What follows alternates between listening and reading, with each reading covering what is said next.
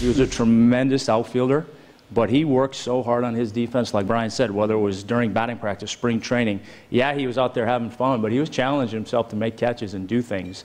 And for a guy that was as good as he was defensively, to see how hard he continued to work at that, and to see how good he could be at it, that's the thing that I took away the most from Andruw. You know, we hit third and fourth in the lineup for a lot of years, and, you know, it's a great sense of pride knowing that when people came into Atlanta, they had to get out the Jones boys in the middle of that lineup. And I scored on a lot of his homers and congratulated, and I'm so proud that our relationship has blossomed even as we, you know, are away from the game. When I was 6 years old, I want to play on TV, and with a lot of help from, you know, the coaches in Curacao and the minor league and the major leagues, you know, I got the opportunity to make it. And when I made it, I told my mom, "Hey, your son is finally on TV," and she go, "Oh, great. Well, I'm going to bingo."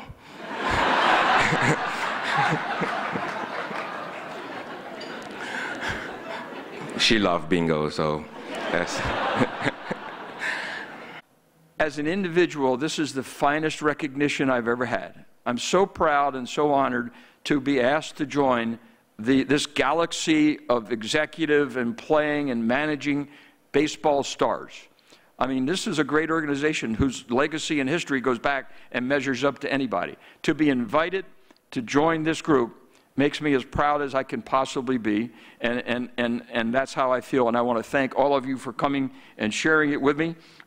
This is a delightful opportunity for all of us to remember how great the Braves have been, and to continue to hope and pray and work, as these guys are all up here are doing, that they will become great again, and I believe that we will.